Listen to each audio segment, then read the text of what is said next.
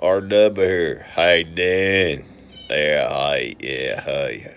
Yeah, just so Holly and Ginger know, I'm only working on my fourth beer. I'm not drunk. Yeah, I got to thinking about something. You know, one of my grandkids got back a hold of me, and um, my daughter and I, we kind of had it out a little bit because she worships this drug dealer, career criminal person, Mary Ann Britz, and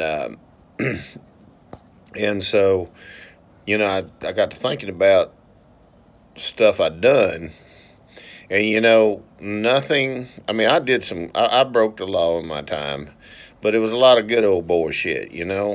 Uh, Getting drunk, getting in fights with other good old boys.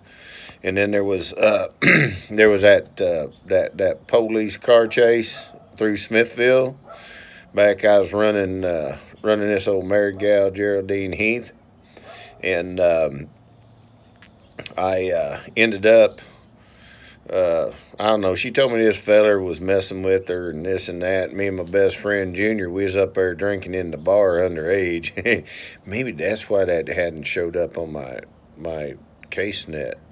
Anyway, anyhow, Junior and I was up there drinking underage in the bar that she's working in. So me and old Junior went and slashed his tires, and the next thing I know, we're being chased by the police. Had a 1977 Ford Courier with I think that some bitch had a 5-speed in it.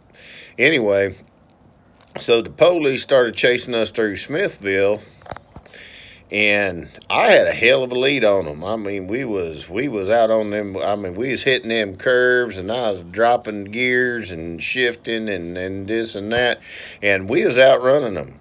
And by God, we would have outrun them too if the slave cylinder hadn't gone out on my goddamn truck.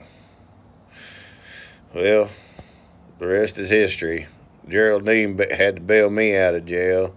Goddamn, she left poor Junior's ass in there. His mom had to come get him. All right. RW. Out.